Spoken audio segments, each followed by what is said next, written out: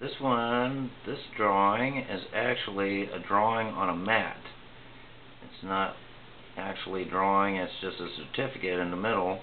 When I worked at Michael's, they gave us a certified framer certificate, and I put it in this super cool looking mat.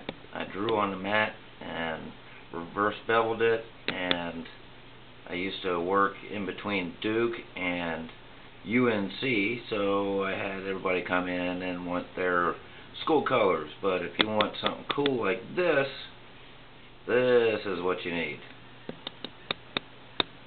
because this is far better than any school colors that I've ever seen. Stand fast. Got one